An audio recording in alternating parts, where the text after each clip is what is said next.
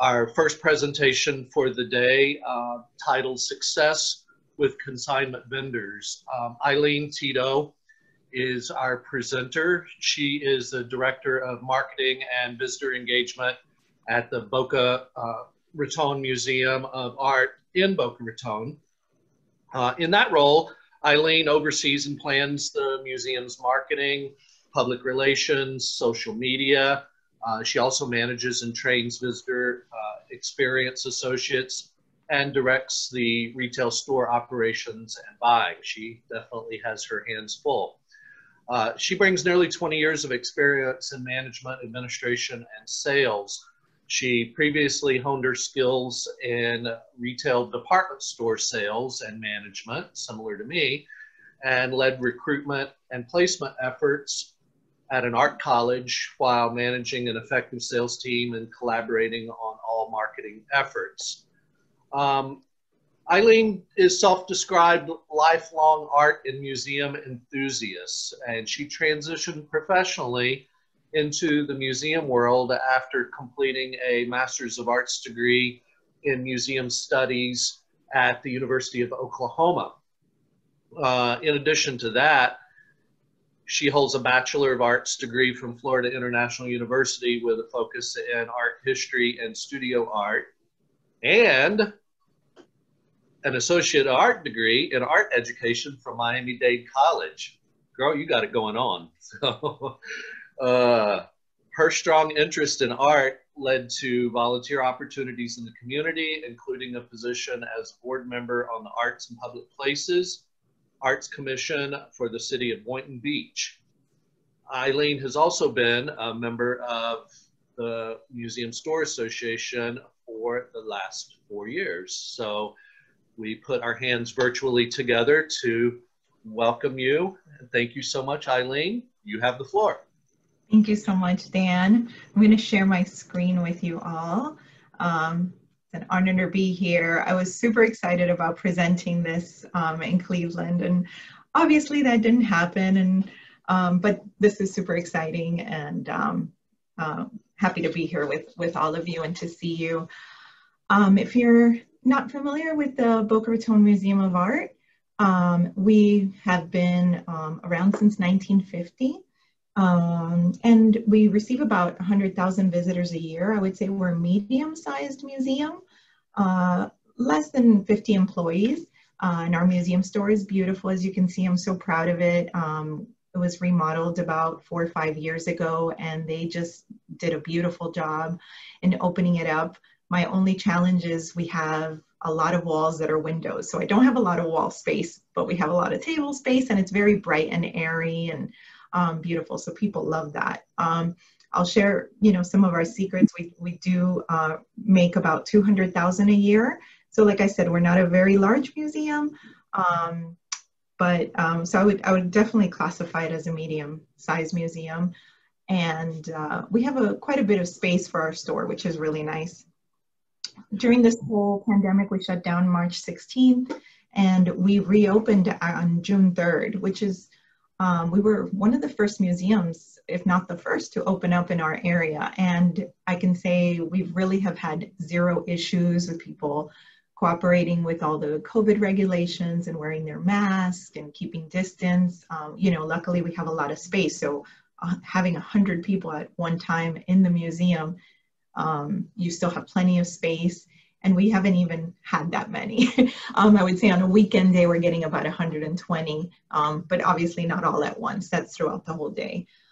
So basically, when all this happened, like I'm sure most of you, our budgets were completely slashed. There was like no more spending. Obviously, some things are super important, like keeping people employed. So all expenses across the board throughout the museum were cut. So that meant no orders for the store or anything like that until our new fiscal year started, which luckily our new fiscal year started October 1st. So we're able to resume orders and have already, placed some orders with our vendors, which is really great. But one of the things that has kept our mix in the store fresh has been consignment vendors. And that's really what I want to talk to you guys about today, how to manage relationships with consignment vendors and how to include that into your store. If you already have consignment vendors, I hope you'll find some little nuggets of information helpful, because we have been pretty successful and have a really good system in place for managing those relationships and processing all the merchandise and keeping inventory and giving them their payments, and how to set it up right from the beginning. So hopefully you'll find some tips today to help you with that. So why are we such big fans of consignment? In our experience, it's making up about 20% of our retail sales. So we're still supporting all our vendors and placing a lot of orders through them, many that are here today. But it does make up 20% of our sales, which is pretty, it's a pretty significant portion. So what I want to talk to you about today is kind of set up a easy, manageable process, because sometimes you might feel like it takes up a lot of time to manage all these different vendors, especially if they're local and things like that. So we'll talk about why it really can be an easy process and how we've managed to make it work. And we're able to do the whole process for all of our vendors in about 4 hours a month. I'm going to say 4 to 5 hours a month. That's all we put into it. And when I say we, it's myself, and I do have a store manager who I'm training right now. So it's really nice because I do have my plate full, like as Dan mentioned, between marketing and PR and front desk and the store. I was able to get a store manager, I believe it was January of this year. And then we shut down. So I'm still in the training process with him, because basically we didn't do anything for a few months. So we have about 17 artists that we currently work with. A lot of, I would say 95% of them are local artists. I do have one that's in Tennessee.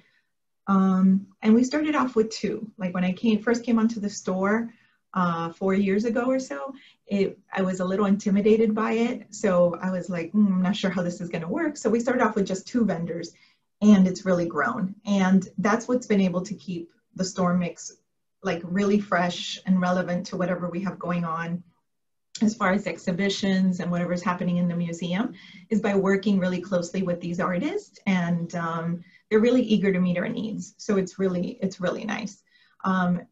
Also during this time, we've been able to help support local artists. So everybody's struggling, of course, and artists always need help and support.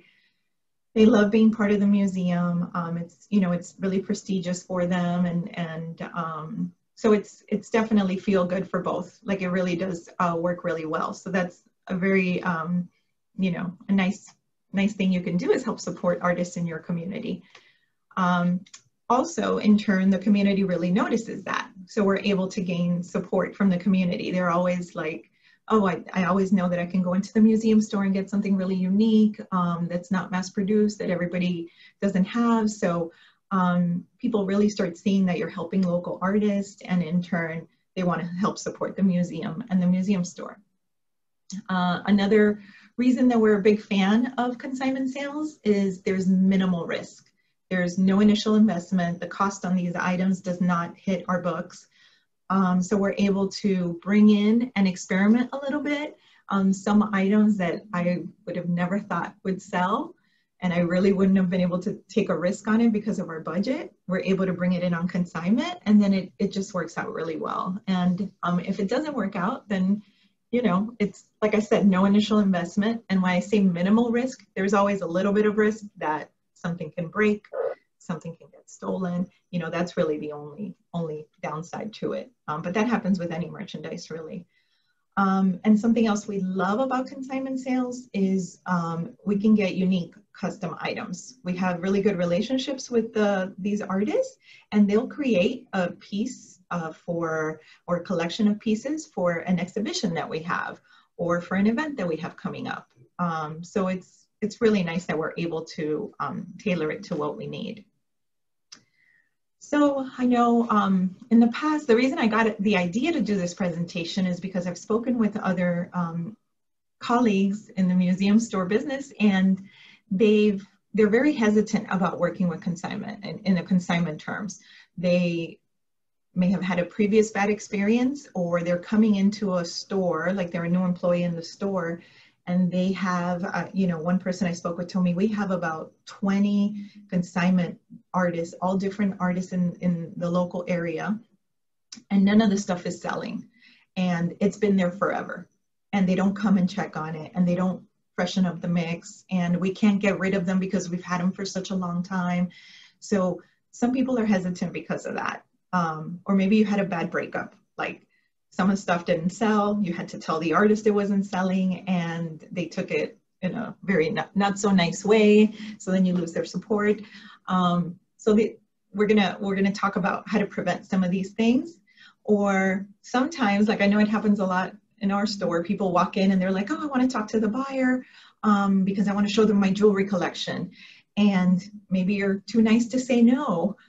So we're going to talk about some of those ways where you can prevent those things and have a good, healthy, successful relationship with both.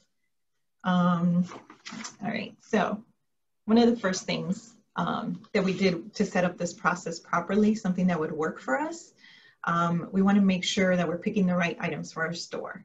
So we set up our own rules. Like you really have to kind of step back and say, what are the things that I want for the store, that I need, that really match, that really based on the mission and the needs of the museum. That's like the main thing that guides everything that we pick. And then you communicate those rules. So the way we do that is we have a new item submission form.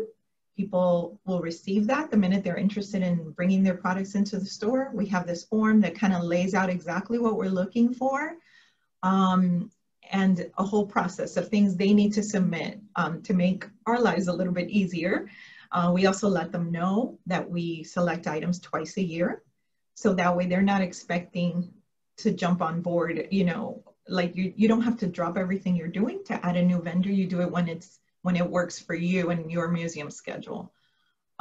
We lay out a contract with them, and I'll show you sample contract. I'll show you our submission form so you can kind of see what we look at. Basically, you know, we communicate those rules. We have a contract, and the contract lays out everything super clear. So we have a start date, an end date with this artist. And if things don't work out during that period, then you already have your out. You don't have to have, you know, an uncomfortable conversation with them. We enforce the terms equally. So just because someone's been there for a really long time doesn't mean the rules don't apply to them. You know, we try to keep it fair and equal for everybody, and that really makes it a lot simpler and cleaner, just more transparent. Like I said, we set the expectation from the beginning. So we go over our process with them. We tell them exactly what we're looking for. We'll give them a 90-day window to sell some items. If the items don't sell, then we end the relationship, you know, or we can try with another item, things like that. But basically setting the expectations from the beginning will help you prevent any uncomfortable conversations in the future. So that's something we really believe in.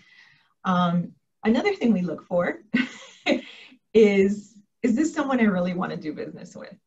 So if somebody's hounding you with 10 emails a day, 10 phone calls, wanting to show up when they don't have an appointment to show you things, things like that, those are all things we take into consideration, because as you know, we get super busy, our time is super valuable, and if someone isn't really respecting that, then it makes it a very difficult relationship from the beginning. So keep those things in mind. Like, is this somebody that I want to work with? Is this a nice person that follows through, has good items? Those are all things that we look at, and it could be a little selfish, but it does help or make our lives a little bit easier. These are just some examples of a couple. I'll show you some pictures throughout where we have local artists that created items specifically related to the exhibitions that we have. Jeff Wyman is a ceramics artist that we have upstairs now in an exhibition, and he sells pieces for thousands of dollars, has been in, you know, a bunch of museums and things like that. But he has a line of more simpler functional pieces like this vase, and he has mugs as well that he created for the museum store. So it's really nice because people can go upstairs, see the exhibit, and then own a piece from the artist. We also have Edward Steichen Art Deco panels, like painted panels that are gorgeous with gold and are the size of a room. This local artist, Esther Gold, she works with vintage Tiffany glass and Art Deco designs. So she was able to tailor her designs that she created for the store based on the Edward Steichen exhibition. So it's just really nice to work with the artist on something specific. All right, so going back to the new item submission form, I'm going to send you all in chat a link to a Dropbox that has all my sample forms, so you can kind of take a look at them and you might be able to use them or take little bits and pieces that you like. Just talking with other museums and seeing what their process was like when they were trying to consider a new vendor for their store, we were able to grab bits and pieces from them and put this together for us. And basically, we let people know what we're looking for. So if their items that they're trying to bring in don't match this criteria, then they already know, okay, this might not be a good match. But basically, we let them know ahead of time. We're looking for things that are related to the museum's collection or related to an exhibition, a current or upcoming exhibition. So for example, we don't have a lot of Asian art. We don't have any Asian art on view in our museum. So if someone is trying to bring me, you know, like beautiful Asian watercolors, it just doesn't go with our museum. Like there's no real reason or connection to have it in our store. So we don't consider that. We want to look, our store, as you saw in the photo, it's very modern, very clean. So we're looking for things that embrace modernism, good design, modern style that fits in with the aesthetic of the store.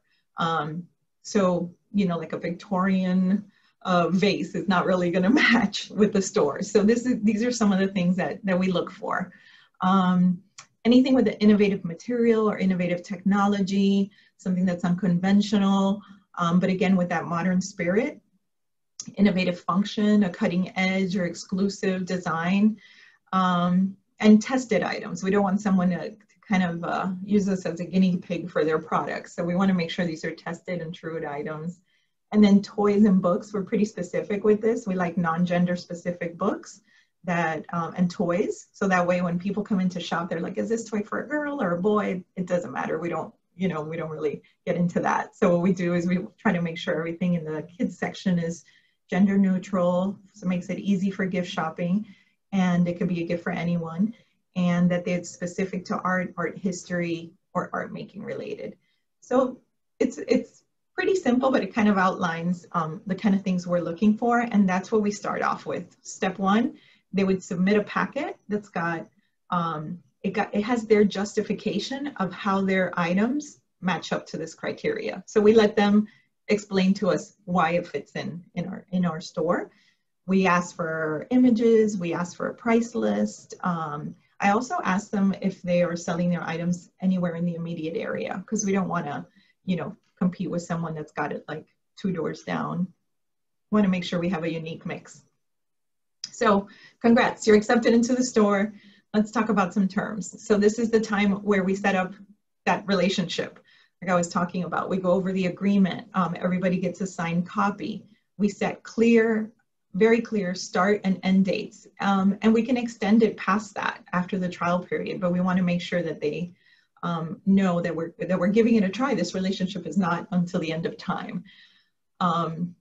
Something we do at our store is we do a 50-50 split with artists, and that's really up to you.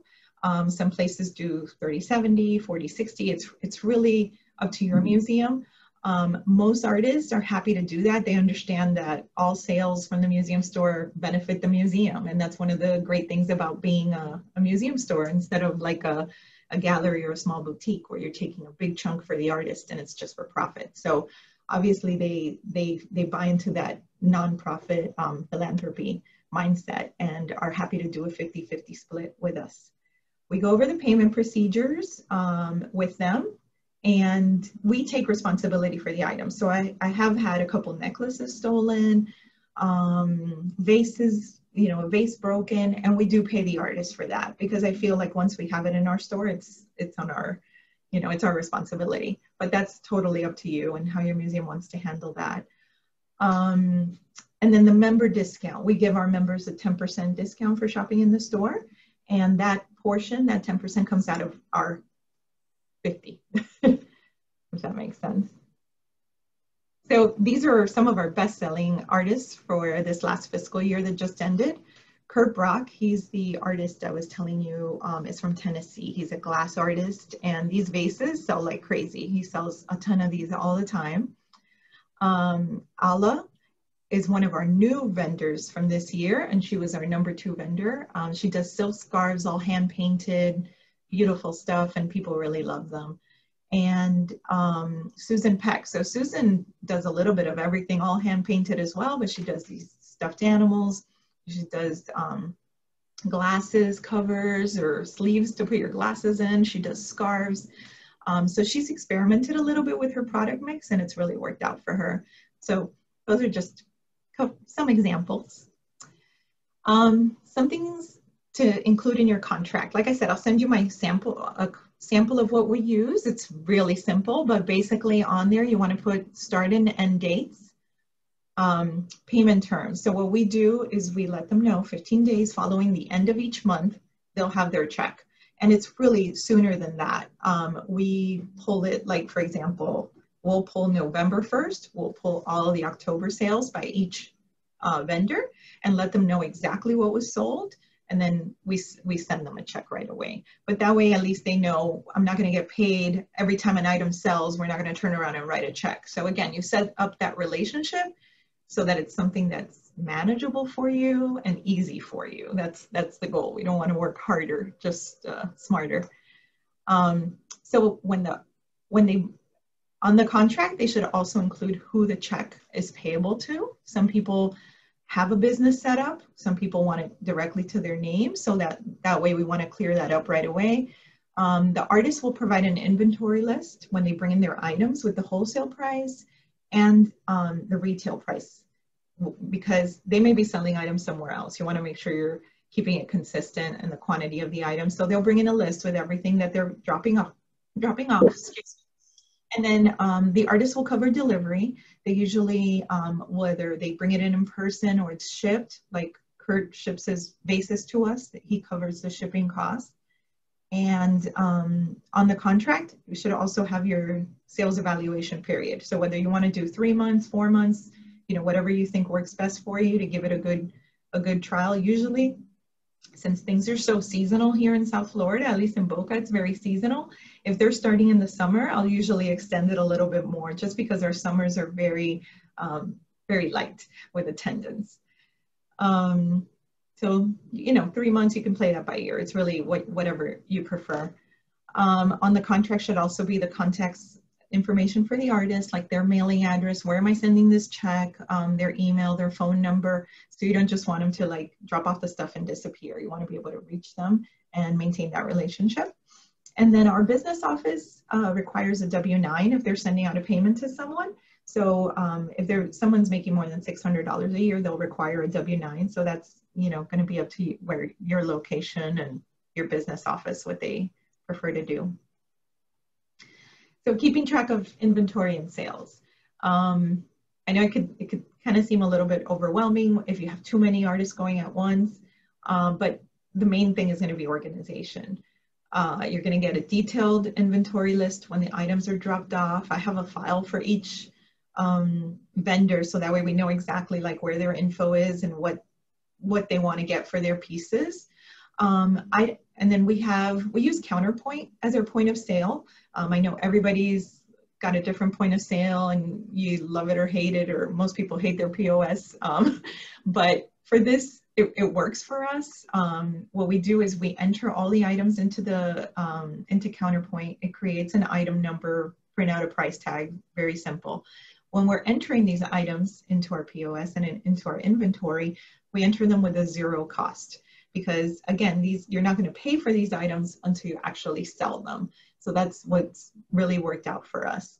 And you don't want to be adding all these things to your inventory, messing up your valuation reports and things like that. So we enter with a 0 cost.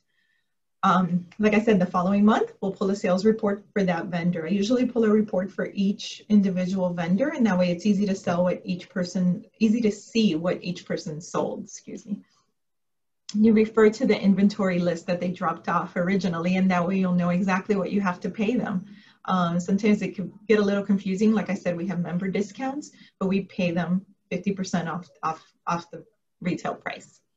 And then basically we request a check. Once we've gathered the report, see exactly what each vendor sold, then we request a check to be sent to them, and our business office does that. So only the cost of the items that sold actually hit your books, which is great. And then we email the artist with the good news, let them know what's sold, and let them know a check is on the way. And then at that moment, we think of what's the next step with this artist. Do we still have enough inventory? Do we need to set up a meeting with them to kind of get some more product in the store? Or perhaps things aren't going so well. So sometimes you have to have a conversation and give them some feedback, whether it's about pricing or changing up the mix in the store, and give them an opportunity to kind of, get some sales. All right, so this is just a sample inventory list, super easy. Usually the artist fills it out when they come in and they're dropping off their pieces. Sometimes jewelry artists will come with all their trays, and then we pick what we want, usually start with like 10, 15 pieces. And then they fill out the form, and then we know exactly what we're gonna sell it for, exactly what the cost is and what they're gonna be paid for each piece. And we keep this sheet to enter the information into our POS system. I usually write down the item number that's assigned, and just makes it very easy to keep track of the pieces. And this is just a sample sales report that we get from our system. As you can see, hand-painted silk scarf. She sold 2 silk scarves, a parasol, and a stuffed silk animal. And you can see what the retail price is for that. So we pull this for each vendor, and that gives us an easy way to figure out what we're going to pay each person each month. And we keep a copy of that. So with the consignment vendor pieces, merchandising is key. Obviously with all your merchandise, but how you display it is really important. And one of the things we found to be the most important is highlighting the local artists with signage. Very simple sign. We just print these here as we need them. Highlighting them, because somebody coming in from the street is not going to know, oh, this is actually a local artist, or this, a unique piece to the area. So it's really cool. And we'll do these little red local artist signs that highlight the pieces, but we also do a little artist bio. And I usually have them send me just a brief little bio about their work, about the pieces. It could be a quote, it could be about their process. We found that people really like to know more about the artist and know more about what they're buying, and kind of like, what's the story of this piece? So it's something really cool to highlight. So marketing and promotions. These local artists are great at self-promoting. So it really does help you. They post it on social. Social media is a great free tool. So we'll highlight them. We'll make a post. Hey, Millie Hirschman just brought in her new collection, and we'll put pictures of that. But what's more exciting is when Millie posts it herself. So you're not just talking about yourself. You have other people talking about you. So it's really nice. Or people who follow her will share it as well. So we take advantage of that, and we always work with them to help promote it. Once we set up the display, we send pictures to them. They love to see that, and they love to kind of see how everything turned out. Some of the things we do is that, and having these local artists nearby really helps with shopping events. So like trunk shows, meet the artist demos. We've had ceramic artists come and do demos. We've had purse signing. So this is a picture from a purse signing where Julie Feldman signs, or the purse inside, and people really like that. So yeah, it just makes it very easy to do marketing with them. Another great thing, like I mentioned, is gaining community support and supporting local artists.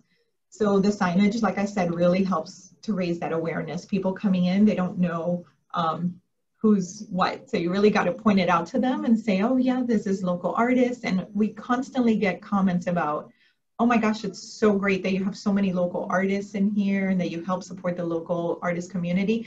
And that's something that's really unique to our mission, our museum's mission. In 1950, like I said, it was founded by artists, and it started off as an artist guild in the area. Continued with the artist guild. We also have an art school. So supporting local artists and being a resource for them is really important to us, and the community loves it. It's also great for PR. So for example, this is something, Discover the Palm Beaches added one of our artists into their holiday shopping guide. And then the artist shared the information. So it's that other people talking about you, which is really great. It also leads to great collaborations. You know, like I've mentioned, artists have created pieces for our exhibitions. We have artists that have met through the store and work together now, like we'll display matching necklaces with the scarf and things like that. So it's really, really fun as well, and it really can help your museum. These are just some examples of artists that are promoting themselves by having pieces in our store. So Elise Ryan had a really great trunk show we did with her, and it's all these like beaded bracelets, and she sold thousands in one day, which we were surprised. But she has such a big following. She has a bigger following than we do. So it was really a good partnership, because her followers then came into the museum and really helped us. So it was really nice. And proceeds of all her sales actually go to charity. So it's a good organization to get behind. Susan Pellish, she's one of our docents, and she is a glass artist. But what she did is she created these like paint splatter, paint buckets and trophies with alligators coming out. We had Imagining Florida exhibition. So she created these specifically for the exhibition, and a lot of her collectors came into the store just to buy them. So we still have them, even though the exhibition's gone, because of her following. So it's really nice. And Andrea Huffman is she's a textile artist that teaches at our art school. So every time she brings in a new set of pillows or purses, she posts it on social. Her students come, and like I said, her following really helps to promote the items. Just a couple more examples that we'll post when we get new pieces in the store. You know, it's wonderful having Alyssa in the store today, and this is during one of her trunk shows. So again, we use them as a resource. We use the artists to help not only set up their displays, help during events, and help promote. So it's a good partnership. All right. So just some of the main takeaways from the presentation that I hope you'll definitely try to incorporate some consignment sales into your store. I hope I had a convincing argument on how it could be easy and manageable. The main tips: really set your rules from the beginning, you know, manage those expectations so that you're not arguing with someone or they get their feelings hurt when you have to pull them out of the store. You know, numbers are numbers. So if things are selling, it's a great relationship. If they're not, then you have to have that tough conversation. But hopefully setting it up from the beginning can really make it easier for you. Be organized. That's one thing that's super helpful. Sometimes the artists will just come in, run into the store and say, oh, here, I'm dropping off these new scarves, but I gotta go. You know, making sure that you have the itemized list of what you're getting, that they sign off on it, you know, just so everybody is aware of what's going on is going to make your life easier. And communicate. So we touch base with our artists at least once a month, and it could just be a quick email like things are going great, or, you know, things aren't selling so great. Let's talk about pricing, or let's set up a meeting where you can bring in some new pieces. So yeah, communicate, set your rules, and it should be a really nice relationship. So do you guys have any questions for me? I think there are some questions. Oh, go ahead, Eva. No, go on, Scott. We did have a couple of questions. One of them is, other than individual makers and local artists, have you ever worked with vendors on a consignment type situation? Yeah, absolutely. We actually, with Italianissimo, who's here, and they're MSA members, they're amazing. They have some pieces in the store that we always have that are just on consignment. Like pretty much continuously from their collection. So it works out really well, especially with some vendors that are like, oh, I'd really, you know, love for you to try this new piece, but I know your budget is maxed out. So a lot of vendors are really willing to work with us in that way. But Italianissimo is one I can think of off the top of my head that has been super successful. They're also wonderful because they're very local for us. They're like walking distance almost. So they help us with events. They help set up display. So Mauro and Diane are awesome and very flexible to work with. And yeah, I mean, I think it's just a matter of asking. Even some jewelry vendors that have wanted us to start off by placing a huge order, we're like, we really can't afford to do that. We don't have such a big budget, or I'm not really sure that this is going to work for our audience. Well, they say, well, let's try it. And sometimes it's a good way to start. So yeah. Good, thank you.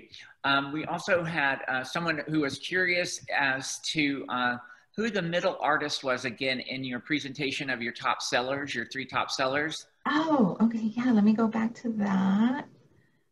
I do have to say you have some wonderful artists. Oh, thank you. Thank you. It's, you know, it's been a process, but I can honestly say the ones that we have right now are doing really well. So this is Ala Krimen is her last name. And she's here in Boca and she's doing these beautiful scarves. I mean, she even did sun hats over the summer that again, one of those items I didn't think was going to sell. Like I personally wouldn't wear a sun hat, but they sold. They sold. She sold us a bunch of hats. Painted. I'm sorry? Is it embroidered or is it painted? It's painted. They're all hand painted. Mm-hmm. Gorgeous. Yeah, and she's a traditional like fine artist that does paintings, and then she started doing it on the scarves. And that's one thing we look at is functional items. So we don't have a lot of just paintings in the store. We don't have any paintings really. It's what's functional. What can people use, like a piece of art that they can use.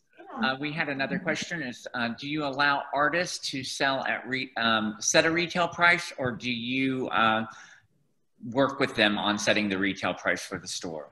Usually we ask them, you know, we ask them what's the retail price, what do they sell for, or they'll usually tell us what they want to get. They like Ala will say, well, I really want to get like, you know, $60 to $75 for this scarf. Okay, right. So we said, you know, we just double it as a starting point. And then some artists that if they're newer and they're not sure what to set it at, you know, we ask them, what would you like to get for it? We want to make sure they're getting a fair cut. But then we work with them. So for example, if they say, well, you know, I really need to get $80 for this, but, and I said, okay, well, let's start it at that price. And we'll adjust. If we see in 2-3 months things aren't selling, or if we hear comments from visitors, we let them know. And that's one of those things I was saying, it's just communicating with them. A lot of them are willing to, you know, they really want to be part of the museum store. So they're very flexible and happy to adjust their prices. I think that we've only had like 1 or 2 vendors that are like, nope, that's my price. And I say, okay. But yeah, most of the times they're pretty flexible.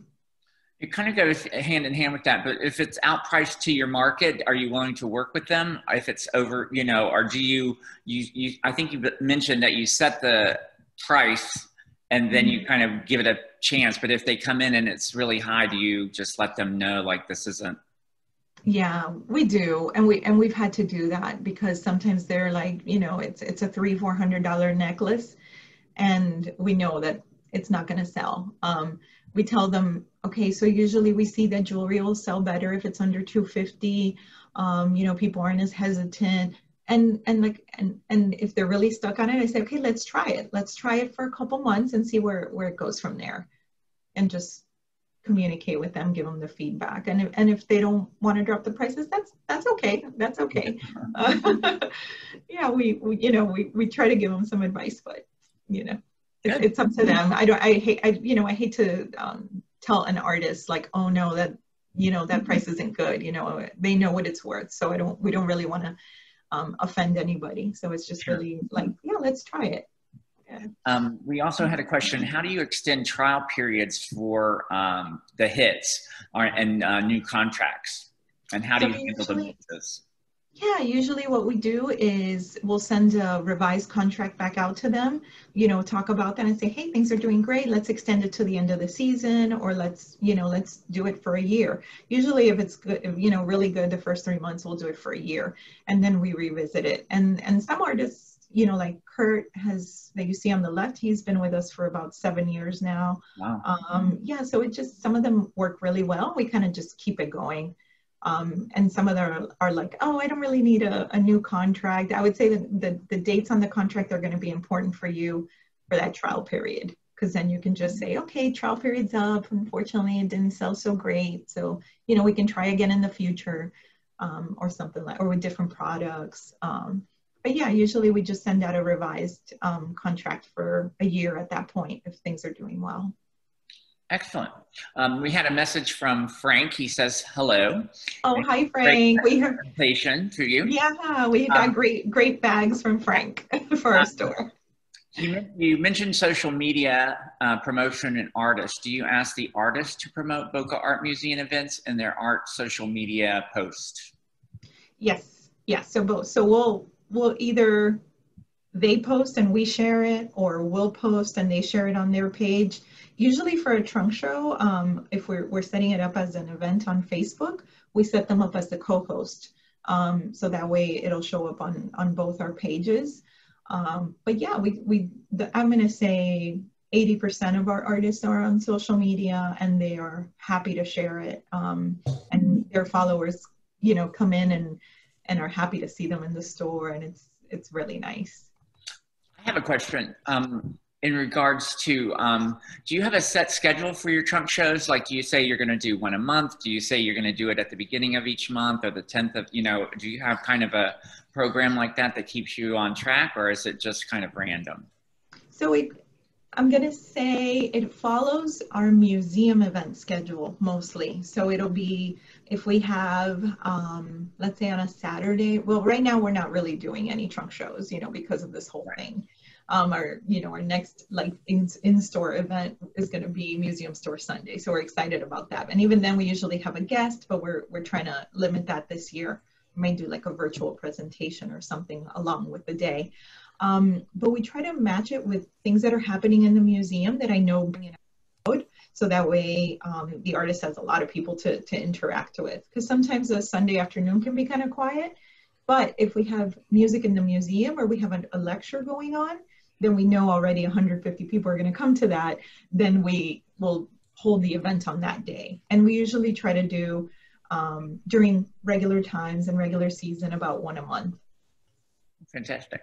Yeah. Anyone have any other questions? You can type them into chat. You could also just sort of shout out if you need to. Absolutely. Yeah. And my email address, if you guys want to, send any other questions or, anything specific you'd like to ask, be more than happy to connect. Ayleen, thank you for doing this presentation for us. It was, I thought that the timing with everything that we've been going through, it just seemed as though consignment was going to be such a reasonable and important answer to a lot of people's questions and concerns about how they were going to be successful for the upcoming period that we're in. So thank you for sharing that. And, thank you guys. Thank you. I hope it was helpful. Yeah. And please stay on. I hope you'll be able to stay on, but yes. Ari Lowenstein is going to be giving us a presentation. Jackie's going to introduce him now, I think. So thanks very much, Ayleen. Thank you all.